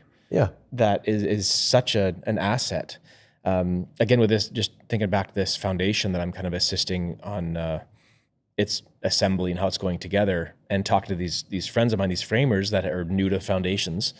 There's a few things that I kind of brought up. They're like, here's a few things I would encourage you to talk to the engineer about when they come down to do their inspection to inspect steel. Because I had a really good relationship with the engineer that I ended up working with primarily over all my years. And we developed a great relationship where I could challenge them. I could ask questions, and it wasn't me challenging them because I didn't want to do the work. It's like, explain to me why you've engineered it this way, so I get why you've got steel in this location, because I'm not quite seeing why you've asked for this. Yeah. And so a couple examples on this current one that I'm kind of assisting on. In this particular job, there's a retaining wall, a 12-foot tall retaining wall at the back of the house. So it's got a 6-inch on center, 15M vertical dowels on the tensile side of the wall. So on the back of the soil side. And then there's like a 5-foot, 18-inch deep footing toe on the inside, on the basement side. So I'm looking at it and I'm like, I'm not understanding why this is engineered this way. Like, what is the point of this giant footing in here? And the steel is on the soil side of the wall. So I'm like, that means that's the tensile side. So that wall is basically, I realized after the fact, like, I think what the engineer has done here, they've actually engineered this wall as a retaining wall and haven't given it any credit for having top support so that this can actually be backfilled before the floor goes on. Yeah. So once I kind of thought through that, okay, that justifies the reality of this ridiculous footing and this huge grid of steel. And I would have actually, if I'd seen this project before it actually got all approved and done, I would talk to the engineer and be like, okay, you've designed this huge footing and this incredibly engineered wall. What if we just put the floor on before we backfill? How about that? Yeah. Now we don't need this giant footing. The steel goes on the inside of the wall, and the grid is way less. Like, there's all these ways to look at it. And I'm like, these are questions worth asking because it makes the job way easier to build. And another one I'd mentioned to the guys that are down there, I'm like, so one thing I would ask the engineer, if you're going to work with this guy again ever, is I see you guys have a big stack of corner bars here, 2 foot by 2 foot bent 15M bars for all your corners. See if he wants those and needs those on your interior corners. So the reason I say that is because if you've got a corner like this, you've got soil on the outside, this wall, with the pressure of the soil pushing on, these two walls want to fall towards each other. So provided the rebar in the walls is overlapped in the corners, the engineer that I used to work with, he wouldn't require us to put corner bars there because those two walls are collapsing on one another. There's no tension in any location there. If the corner was this way and soil is pushing from this side, so an inside corner, then those two walls are pushing away from one another. So you absolutely need rebar corners there because that's under tension. So just understanding the forces being applied to the wall, how the walls are functioning, allows you to have an educated discussion with the inspector, the engineer, and by asking those questions and running them through the forces that are being incurred, not that you're doing all the physics and the math that's included, but you're actually looking at it logically. When you ask those questions of the inspector and engineer, they're like, oh, this person's actually thinking. Yeah. They can actually, you know what? No, you don't need those. Next time we do a foundation, you don't need those corner bars, in that location. And talk to me about that. If we're doing another house like this, we will do a smaller footing if I know you're going to put the floor on first. Like, those things can save so much work. And then you end up with this like two-way discussion, solving problems together, and an easier build, a better end product, and everyone's happier and it's cost less. Yeah. Like, that's win-win-win all the way around. Yeah. I was chatting with a newer contractor this week and just going through and just, again, educating on that idea of things being under tension. There's not very many things that are under compression on a job site. If you actually, when you get into it, right, the floor system is a tensile system. The roof structure is a tensile system, right? There's a reason that the trusses are referred to as top and bottom chord, because those 2x4s could be replaced with a cable, supposedly, right? Because they work under tension, right? So once you learn that idea and aspect of what a wall system assembly works and how it works and why it's the way it is, you're right. You can have those educated conversations and potentially save time and money for the client because, hey, you know what, this situation doesn't quite apply to this area, right? We've all worked on houses where you've done a retaining wall detail on a foundation wall because the first 2 feet of the house is covered with a slope and then immediately slopes away, and you've got but for 20 feet, you've got this retaining wall detail that's, took time and energy and money and rebar to build, right? And it's actually only retaining 1.5 feet of dirt for the first 3%. Yeah. And I would give just a little bit of context. I was going to say pushback, but in regards to everything is under tension, absolutely true. But it's that marrying of tension and compression, right? Because like we talk about an I-joist in a floor system, the bottom cord could be a cable. It's under tension. The top cord is under compression. Right. They're one is being pulled on, and the other one's collapsing on itself, which is why in an I-joist floor system, you can cut the biggest holes in the middle. Yeah. Because that's where the loads are so isolated, where the bottom cord is under tension, the top is under compression, and that the OSB in the middle of the I-joist is serving virtually no function whatsoever. Yeah. And in a foundation wall, it's the exact same thing. If you have a wall that's this thick, and there's soil pushing from here, and in this situation, there's no top support, the wall wants to fall over, it's going to want to crack on this side. So that's where all the tension is. So the rebar is in that side. And the inside of the wall is under compression. It makes even more sense, easier to consider if you have top and bottom support. Now you have this beam, basically the wall running this way. Now, if you have top and bottom support, the rebar needs to be on the inside of the wall because as the load is pushing here, this wall wants to bend this way. And if it's going to crack, it's going to crack on the inside. That's where the rebar goes. Understanding those loads allows you to solve all these questions when you look at a plan, like, why is the rebar here? What's the loading? Is this a full height wall? Is it got top or bottom support? Like, you can start to think from the perspective of the engineer and answer a lot of your own questions. Yeah. I know we'd seen a video, I don't know if this is in high school or part of my apprenticeship, where they actually showed this cool demo of that very concept. And concrete is phenomenal under compression and it sucks under tension, which is why steel, which is amazing under tension and not as good under compression, is such a perfect union of the two because they totally support each other. And what they'd done in this little example is they had formed up this little concrete beam, and it was basically the size of like a 2x4. And they had a piece of wire run through it close to one edge. So first of all, they set up these two support blocks. They put this little concrete 2x4 across these two bearing points, and they put it so that the wire inside the concrete was at the top. And they started stacking weights on it. And after 20 pounds of weight, it broke, cracked. Well, then they took that piece of concrete that was broken, but the wire hadn't broken, and they flipped it over. So now it sat down and the crack closed because the wire's at the bottom, and they put like 200 pounds on it. Yeah. And that wire was holding all that load. The concrete is under compression. It's like, oh, that's how that works. And like those simple bits of knowledge just give you so much confidence in when you look at plans. Like, I understand how this works. And if there's something that you see in a job site that you can't add up, then it's like, well, let me talk to the engineer. Yeah. Maybe they've copy and pasted another design to this project that they've actually over-engineered like crazy and isn't necessary, which then comes back to your design where you can kind of marry all of the different elements of the build and simplify the whole thing because all of these different elements can work together. The floor is a big solid diaphragm that gives support to the tops of all the foundation walls. I've had huge frustration with big tall walls on projects that engineers have had to design, and because of wind loads and shear, they design these ridiculous walls. And then I'm like, but there's a floor system that butts into this portion. It's got mid-height support for all of this area. Like, yeah, but we don't account for that. Can you please? Because that would make this whole thing way easier to build. If not, you have then say it's your name on it. Fine, I get that. But there's discussions worth having. And from your possession, that's a huge advantage. And yeah, that comes down to, again, design with a little bit of experience, that just switching those joist directions. Now we're now supporting that wall, right?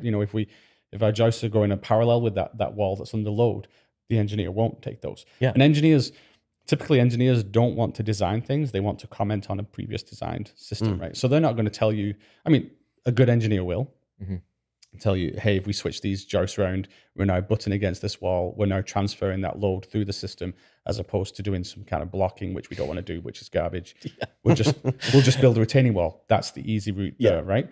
Yeah. We're switch the joist 90 degrees.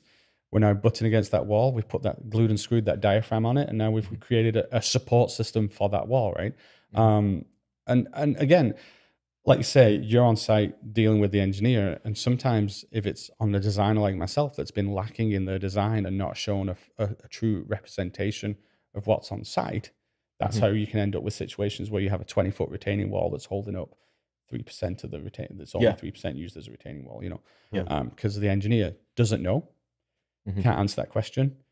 This is what you're going to have to do because if I don't know, you go to the top, right? You max it out because you don't want to have a situation.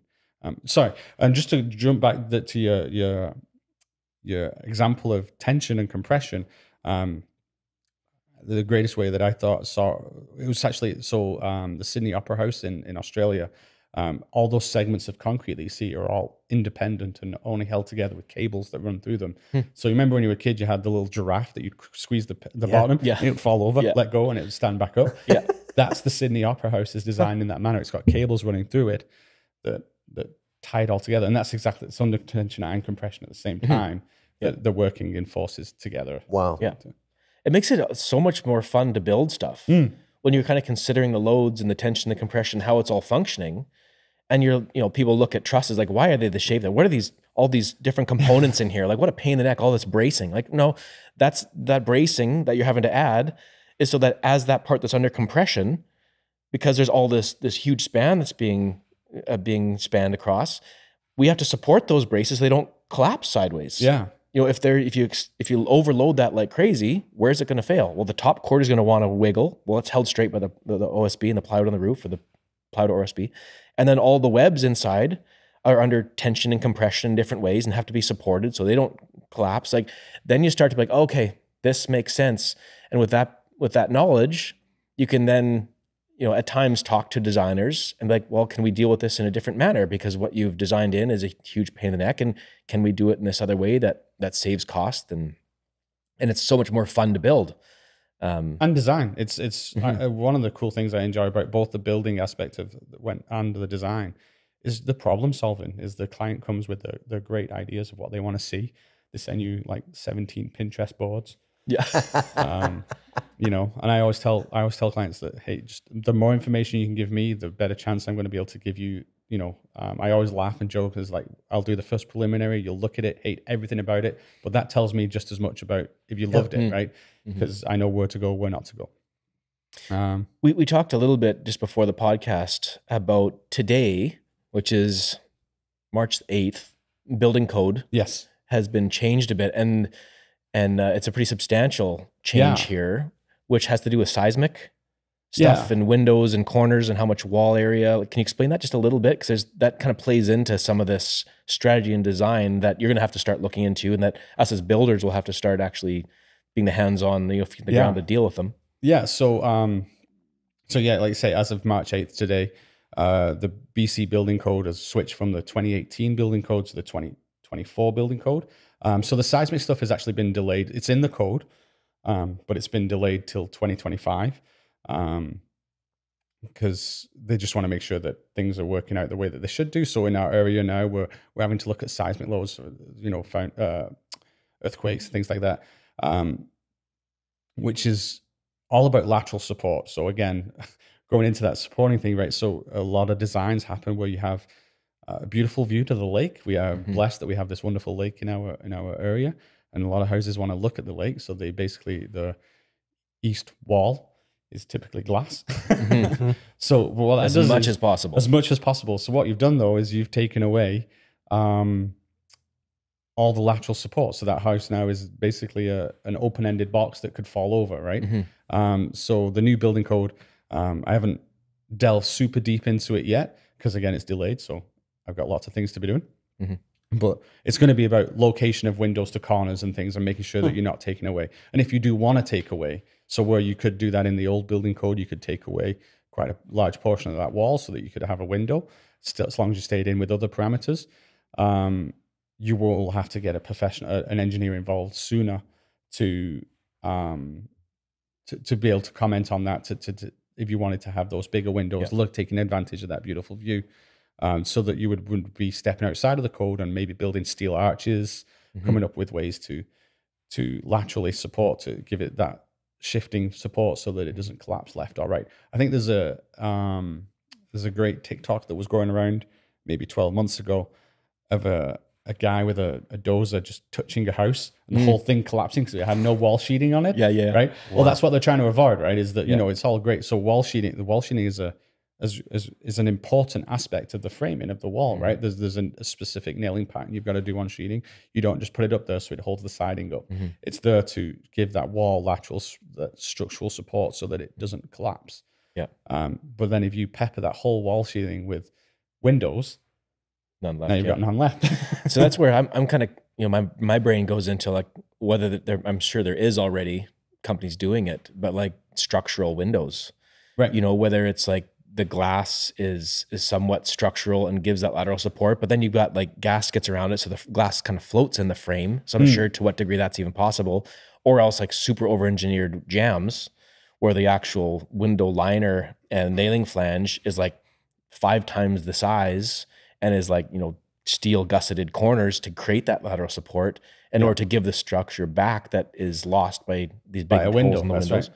So like that's a fascinating issue. And, you know, the unfortunate thing is it just drives cost up, because it's more and more so the case that when the city inspector shows up and looks at the plans, like, I'm not comfortable with this, hire an engineer. Yeah. And then oftentimes engineers like, well, if I'm engineering this, then I want to have my name on, I want to speak into these things as well. And just costs go up and up and up and up. And like we talked about before too, you know, the building code was kind of originally designed around a 70s box basic house. A post-war 900 square. We have them in our town, our lower town, you know, like downtown Penticton, Adams Avenue here in Summerland. Those post-war 900 square foot boxes typically got green stucco with blue foundations painted. They all seem to have that same look, right? And that's what the building code was designed to, was for every man to build his castle, right?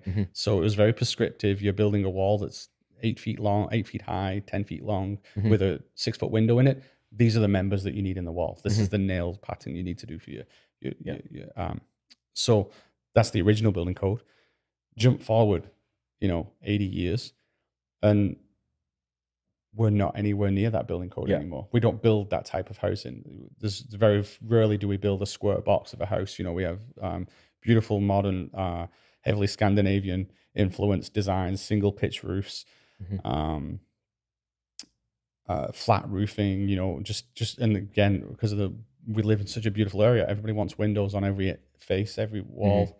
So then you're trying to basically, you know, there's always additions and amendments to the building code, but you're trying to meld all those together to then in your plans, like hopefully we don't need an engineer, but you've got to be very thoroughly educated on the building code, what parts apply to what areas, to say that this is okay, to hopefully when the inspector looks at it at application, they say, yep, looks good. And they don't say, I want an engineer, and then here just and cite that on the plans, right? So, you know, you try your best to reference on the plans. If you're doing something, you reference this is from BCBC 9.10.1.14. You know, it addresses that particular and it addresses that particular situation, right? You know, I want to put a window here, and we're allowed to do a window here because of, you know, and you try to. Your best, and again, not perfect at it, but you try your best to give that information, because, like you say, if a building inspector gets the whiff of a question, it's immediate, because the liability is removed from them and put on to the professional at that point, right? So make it as easy for them as you can. That's right, to give them as much information, right? So you got, so I often wonder, and I've spoken to other contractors, but nobody, again, cost is a big thing, but it would be really great, you know, you give a set of plans that are for the permit application, and then I draw up a whole nother set of plans that deletes a bunch of stuff that's not needed for the construction application. Because we've all worked on plans that look great, and they have lovely pictures of plants and chairs and people sat in them and everything. But because of all these lovely pictures, I can't see the numbers that the walls are. How many of us who've built have made mistakes because the plans are just way too complex? Like, get rid of all this extra junk. I don't need all of that. So a set of plans for on-site. That's right, a set of plans for on-site that ditch the lovely pictures of people sat on chairs drinking coffee. And we just have actual information that's required, you know, a blueprint that's required, right? You know, that's no different from the permit plans, but is stripped down. Hey, you're the framer. Here's a set of framing plans for you. It's just got the walls on it. It's got the locations you need to make sure this is happening. But you don't care. Well, I mean, I've built houses that had great plans that were fairly straightforward that maybe had like 5 pages. And I've built high-end customs where it's like the architecturals has got 20 pages and then you've got the structurals that has 50. And it's just like you spend so much time just cross-referencing all the details to try and not miss anything because it's so critical. Yeah. You know, like there's a happy medium in there somewhere. There's got to be like, so my average page count is in the 15 to 16, 17 kind of page count. But for a framer on site, typically it's page 5, 6, and 7 they need, you know, foundation, floor layout, upper floor. Yeah. And then that's it. Yeah. You know, usually I would pull those few pages out. And the rest I'd keep in the trailer. Yeah. And if I needed some other information, like, oh, what is it? I need to see the window height or figure something else out. You'll reference that. But for the most part, we'd laminate them sometimes too. Yeah. You know, so we got the set that can be out on the floor. Well, that's great. I mean, that I think gives our audience and people watching and listening kind of a good all around perspective on, you know, the things that are important to take into account, the value of communicating with the other trades that you're going to interact with, the value in curiosity and discussion. That's great. And it's so awesome to hear kind of your side of things, having been on the tools and your experience on site and then moving forward. And with the new building code stuff, you know, it's interesting because every time this happens, you talk to the builders and everyone rolls their eyes. Yeah. Like, oh boy, what's it going to be? And the homeowners at the end of the day, what kind of cost is this going to incur to them? Sadly, yeah. Right. And trying to be on the cutting edge of that to iron out those details as efficiently as possible in the most cost-effective ways possible. It's exciting and a challenge. Yeah.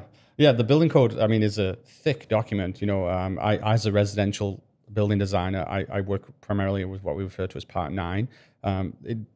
It does step out into other parts when you're referencing certain things, when you're dealing with fire codes and things like that. But primarily I work within Part 9, but it's still a robust document that's quite thick, and to memorize it all is crazy. And nobody expects that. And that's one thing you got, the communication is huge because nobody expects everybody to know everything. And you go to the municipalities, the jurisdiction, the districts that and the cities, and they're looking at something again for the first time, right? Because they've looked at 20 plans this last month, but not all have been the same.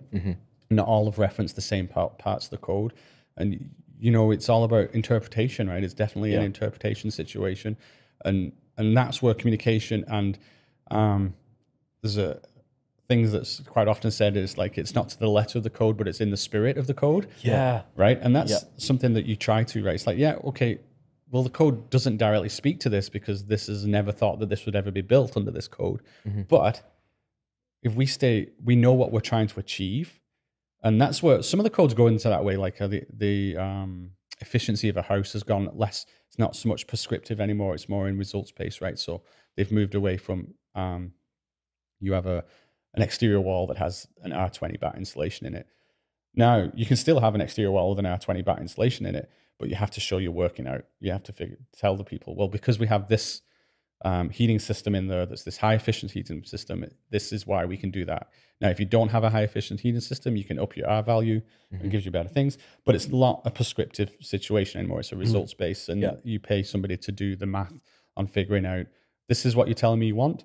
This is the level that you can reach, and we reach step 3 is what we referred to. Eliminate windows on south-facing walls and add them in this location, like all those modeling adjustments to make. Well, one thing that has always bugged me about the whole process of you have a code and these are the people in charge, and you have all these gatekeepers, and me as a homeowner, builder, wanting to do, my personality is I want to do a good job. So tell me how I'm supposed to do it because I don't want to make a mistake and do it wrong. So when it came time for me to build my deck on my house, I went in to see the building inspector to just say, here's what I'm thinking of doing, you know, any issues that you can foresee. And he'd already approved everything from the drawings, but I wanted to go in and just confirm. And he more or less said, you need to get out of here, go build your deck. And didn't want me to ask too many questions. Because as soon as you ask a certain kind of question, that's going to mean more money, potentially. And so now I'm looking at doing a renovation on my garage, and working with the building inspector on the size of the water line coming in from the city into my house. And since it's going to be an additional suite, the question is, do you need to go from 3/4 inch to 1 inch to service that much water to the house? Mm-hmm. But I'm asking him, I'm like, I know you don't put a quote out for this type of work, but am I looking at $1,000 or $10,000? He's like, yeah, more around 10 probably. And so you have these instances in a building project where you really need to know. And you really, it could be a real severe problem if you don't do it properly. Then you have stuff that's not really that big of a deal, just build your deck. And what I would love is, man, if we could all just collaborate more. Mm-hmm. And if I'm working on a project and I'm curious, like I want to know why you want me to do it this way, let's work it out without everybody panicking about, oh, it's going to be this much more money, or the engineer has just decided now because he has the power to do it. Stamp, you have to do it this way, which I've had to deal with before. Now I got to do this totally ridiculous thing that doesn't seem to make any sense to anyone else I talk to, but I just got to do it now because he says, and he's screwed off to who knows where and doesn't care anymore. So how, in the midst of all of these different people trying to get the project done in a way that is good, proper, with all those gatekeepers, it feels like if one gatekeeper is grouchy and just is sick and tired of all the nonsense, they can ruin it for everybody. Yep. Or if you have a framer who doesn't give a rip and they're just like, no, I'm just doing my job, leave me alone, A to B, over. Yeah. How can you collaborate better to be able to actually solve the issues before they become a problem, mm-hmm. which is my interest, right? And I want to do the deck properly. Maybe there's an issue I can't think of. But then because of the bureaucracy of it, it's like, get out of here, just go build the deck. Yeah. And that part is hard for me because I know I'm here because I want to do it right. And if I have to, take some extra time or spend a little bit extra money, great. That's fine. I want to do it right. Yeah.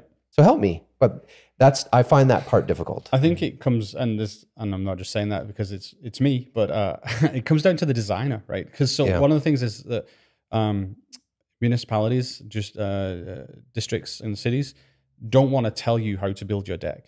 Right? Yeah. They want to comment on what you're telling them you're going to do. Right. Engineers don't want to design your house for you. They want to comment on the house that you've had designed. Yeah.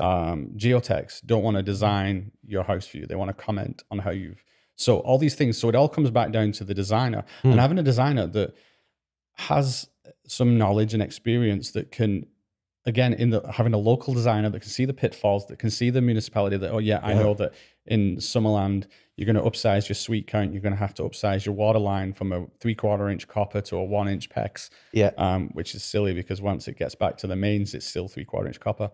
But for that 20 feet on your property, we have gone back up to 1 inch. Yeah. Come on. But yeah, so and knowing that, so having a good designer and a good contractor too, who's worked in the area, right? Mm-hmm. They can all comment on that and start the design off on the right foot. That, hey, this is the pitfall. If you're going to do your deck, this is great that you're going to do your deck. But if you build it this way, you're going to cause yourself to incur more costs because they're not going to like that. Yeah. Yeah.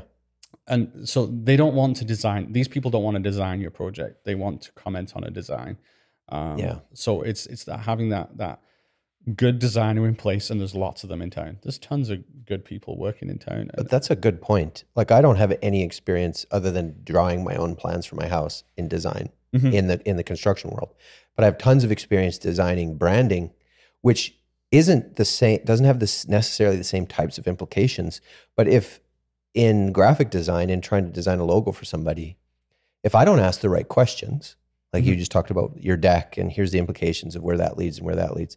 If I don't ask the right questions about, how does this particular color and this particular font make you feel? And how do you think this makes your ideal client feel? And what's the story do you think you're trying to tell here that people are going to interpret? And all those types of questions, if I don't ask those questions, then inevitably I'm just creating another regurgitated thing of whatever looks cool at the time. Mm-hmm. And they're going to be sick of it and it's meaningless.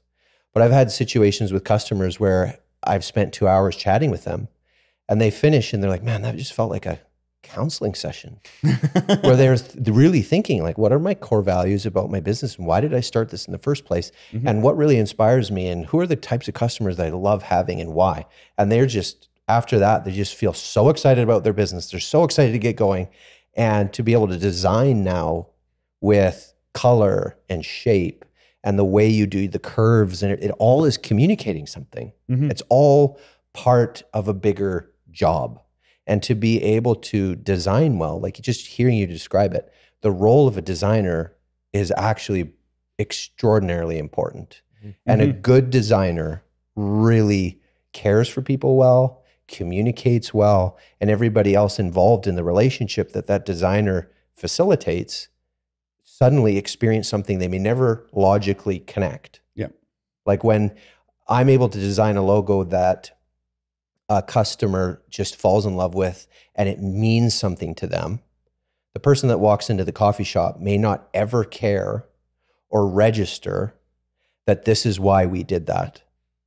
But it's communicating a message that gives the owner longevity, and they're telling a story slowly over time with how they do their bookkeeping, how they do their work with their employees and their HR, how they set up the space, the aesthetics of the space. It's all interconnected with what you're expressing, a whole story.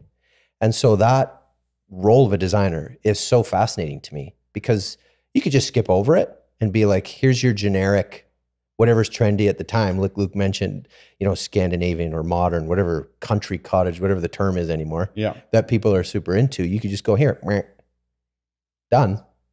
Or you could talk through those things like you're mentioning. And I do that as well. A similar situation. When a new client comes to me, it's a sit down conversation about, hey, so why are we doing this? What's your goal? Because so many people, especially with the renovations, their goal starts out here, and by the time they get to me, because they've spoken to 17 contractors who have told them go bigger, go better, go this, do this, they're over here, and it's like, what are you trying to attain? It's like, well, we just wanted somewhere to feed the dogs. It's like, oh, okay, we can do that. You know what I mean? Like that's what we can get there and we can make it beautiful. We can do an awesome job of that. But let's get to where you're at, right? And I've spoken to people and taught myself out of so much work. I did it about a week ago. I was meeting with a couple of clients that wanted to, in their mind, do a duplex. They're from the States. The vernacular that they knew was duplex. So I was like, wow, that's okay, you want to turn a house into a 2-story duplex or top and bottom stack duplex. Okay, we're talking like building code issues, all kinds of things right now. So I went and had an hour and a half meeting with them. And what actually ended up happening, they need somewhere for family to stay when they get there. You don't need a duplex. You don't need a duplex for this. I ended up losing thousands of dollars worth of work from talking to them saying, you guys don't need to do this. We can do this. And because, hey, we'll just build you a bedroom on the back, or we'll just convert this, 400 square foot laundry room I have here into a bedroom, things like that. And it's all because it's about the end product, the client, and giving them those things. And like you say, sitting down and talking to people, communicating where they're at, what they need, Yeah, that's great. Awesome. Well, thanks so much, Craig, for sharing. If you're in the area, need something designed, what was your company called again? Meadowview Drafting. Meadowview Drafting. Yeah. Awesome. Thanks, Dustin, for co-hosting and helping me out. Thanks for watching and listening. We'll catch you again next time. Thanks.